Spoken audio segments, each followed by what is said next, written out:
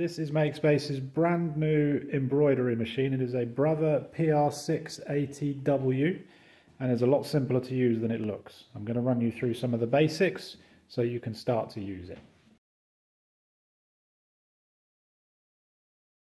So the first thing you need to know is how to power up the machine. We have a kill switch on it for safety reasons that isolates the power. So first of all, we need to make sure the button's not depressed. We're going to press the green button, sends power to the machine, and then the power switch itself is on the back right corner. Flip that on and we see the screen come to life. Screen's on a swinging arm, so we can pull that out, make it a little bit easier to get to, and we're going to see a couple of warnings come up before it's ready to go. There we are. So immediately it's showing a slideshow. We can get rid of the slideshow just by tapping the screen.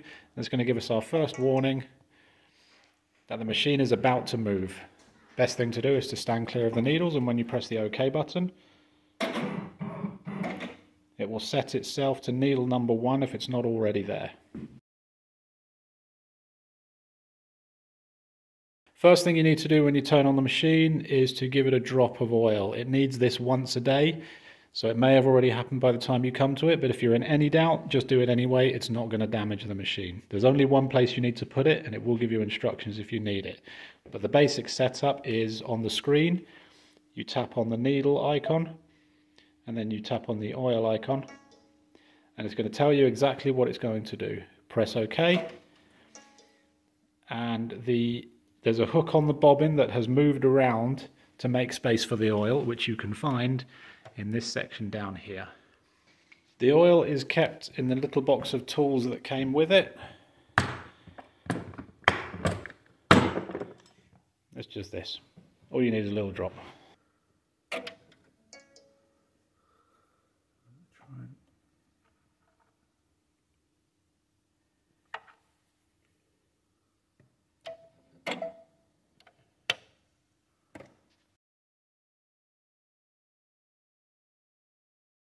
This machine takes 6 threads in one go. You can embroider in as many colours as you want.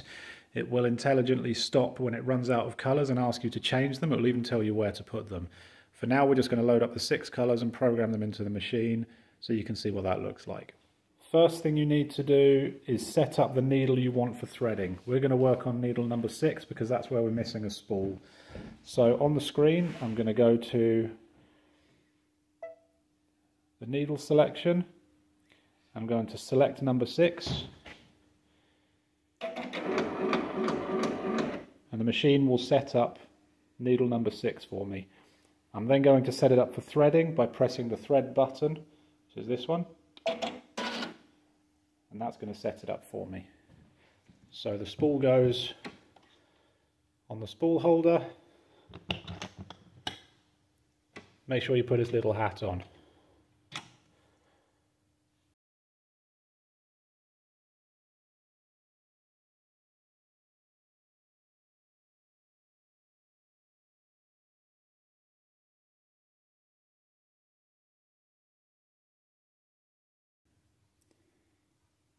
That one.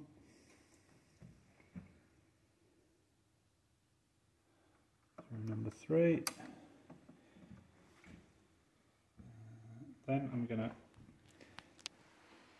snap it into the retainer, like so. I'm going to do one rotation completely around the tensioner, and then follow the line, the guide line on the machine all the way down to the next snap-in point. Snap in there, and then we're going to go down and up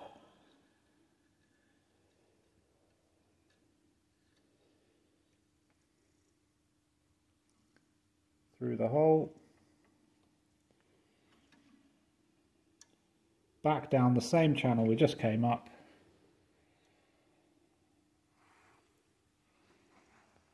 through the next hole. I'm going to pause there because quite often the thread gets tangled on the channels we just came in, so we just need to check that and make sure all the thread is in the right channels. A before continuing. This is our tool for finishing off the threading. Put the thread around that hook, make sure it's in the retainer, and I'm going to go from right to left, like that, over and above the white plastic bit, pull it down the other side, left to right, and it will cut it off for me. Come back to the control panel, press the thread button, the machine's now threaded itself and it's ready to go.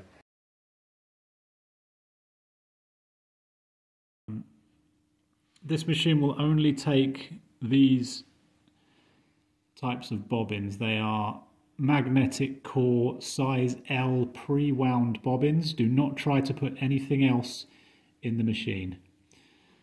This is the bobbin holder.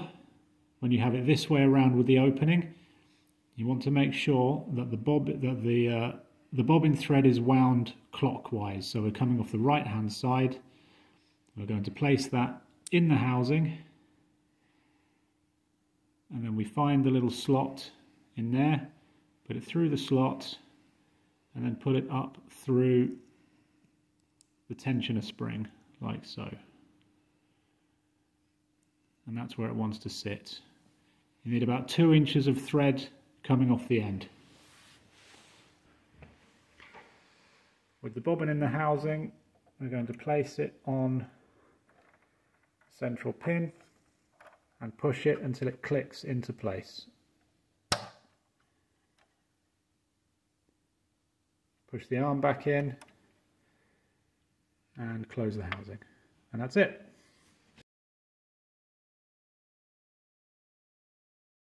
So this machine can take various different sizes of frames depending on the size of the fabric you're using or the size of the garment you're embroidering.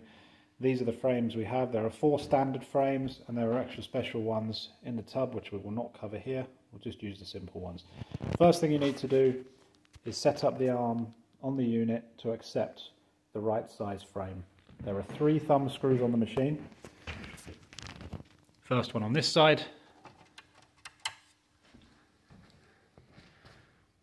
Another one there. And the last one here.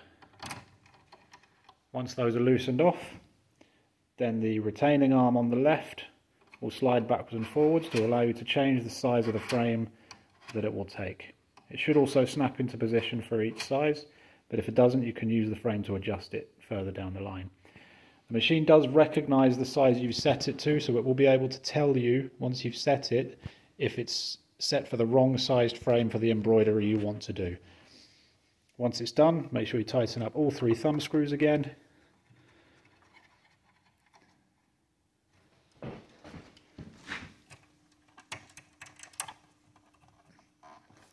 And you're ready to go.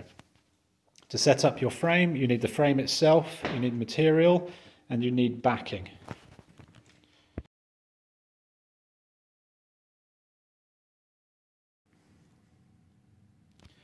We keep a few different types of stabilizer at MakeSpace. The taller white one there is a cutaway stabilizer, the shorter one's a tearaway.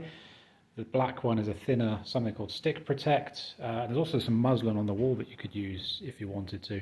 General rule of thumb is the thicker the material, the thinner the stabilizer and vice versa. But it also depends on the types of material that you might be using.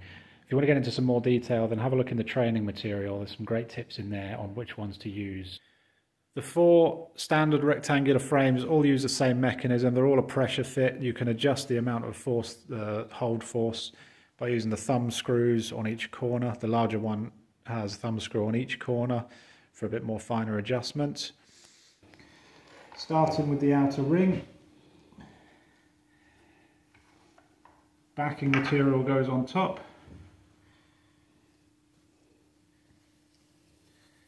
Then we layer on our material, and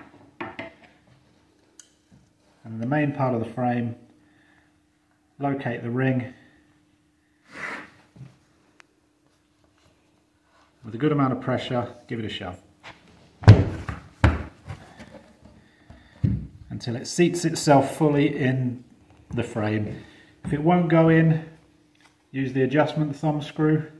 Make sure you tighten it up again afterwards. You should be looking for enough pressure, it feels a bit like a drum skin. It should have some resistance there and should not be floppy. Once your material is mounted on the frame, it simply clips into the machine.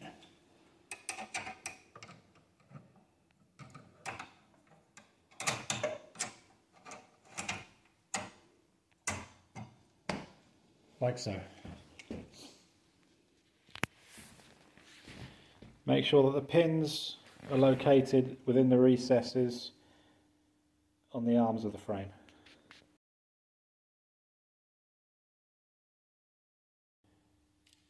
So there's a couple of different ways you can get your design into the machine. It has a few options built in, so you can go through, for example, the text options or the design options and pick what the machine has, build something from there. The easiest way is to use a pen drive and the USB ports on the side of the screen.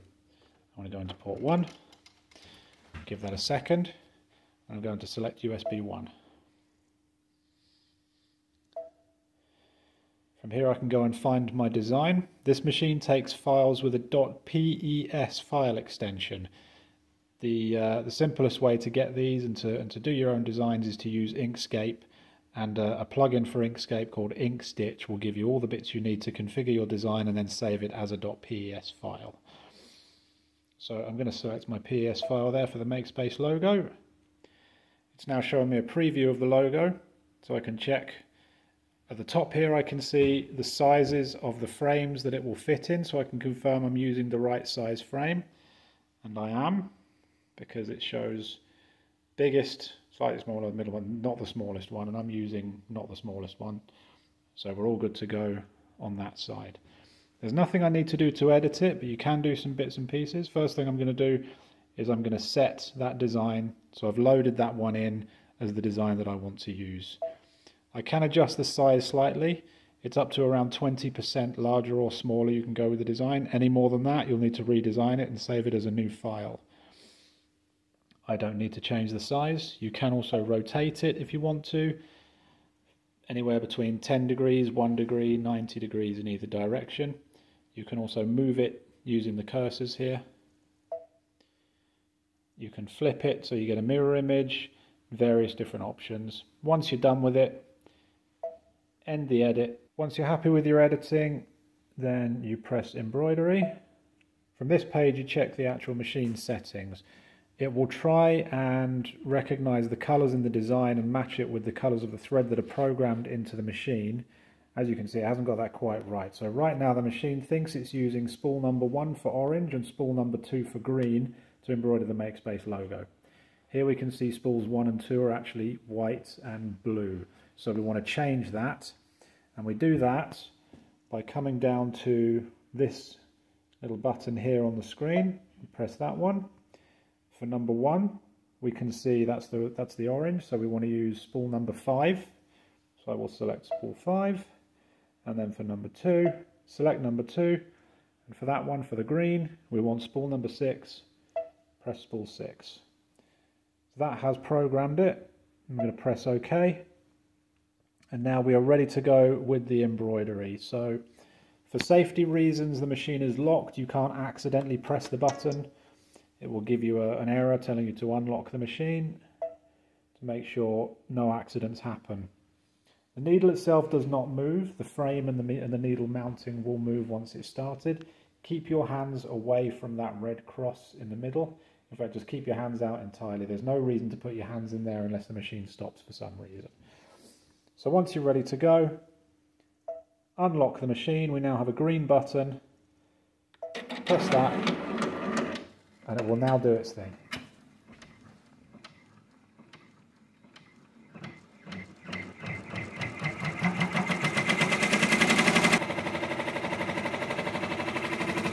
While the machine's running, it will stop and start, slow down and speed up as it needs to, and it will also change the threads as it gets to the end of the progression.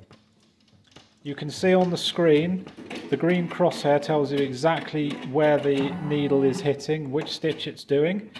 You can see it just moved across there to do a different part. The progress bar below it shows you where exactly within the progress of the job as a whole it is. And the little icon on the left shows you which colour it's doing.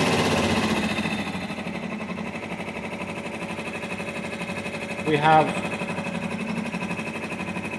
the current stitch, total stitches for the job, elapsed time,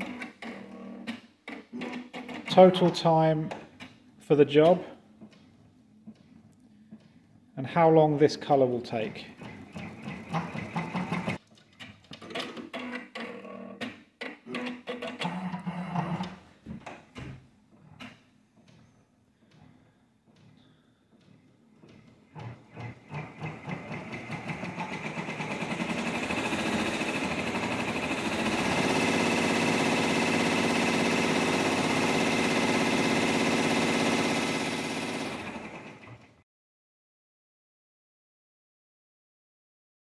If you need to pause the job for whatever reason, you can do that just by pressing the start-stop button. That's now paused. Check your bits and pieces. It's handy to be able to do that if it throws a thread and you notice before the machine does. It will notice if it throws a thread and it will stop eventually. And if that does happen, you can skip backwards and forwards by using this button here, which will then give you these. Minus for backwards, plus for forwards. And you can jump forwards and backwards in these stitch counts, so either by 1, 10, 100 or 1000. And you will see the machine move when you press those buttons. So for example, if it threw a thread and I needed to jump back by 10 stitches, then I can do that by pressing the button and that moves. I'll move that forwards 10 stitches and there we go. Press OK. Once you're ready to go again, same as before, unlock the machine till you get the green light and press go. If you feel the need, you can adjust the speed using the plus and minus in the bottom right corner. The maximum is 1000. You can adjust it down if you need to. So once the machine's finished, it will give you a message on the screen to say it's finished embroidering. It will play a little tune and the lights on the machine itself will flash, as you can see. To get the frame off of the machine, you place your thumbs on top of the tabs on the end here, fingers underneath the frame, lift it up and pull it out. And there we go, our finished job. Once you've finished up, it's a simple case of tidying everything away, removing your job from the frame, put the frame back together, put it away, confirm the finish of the job, slide the screen back and turn off the machine. And you're done.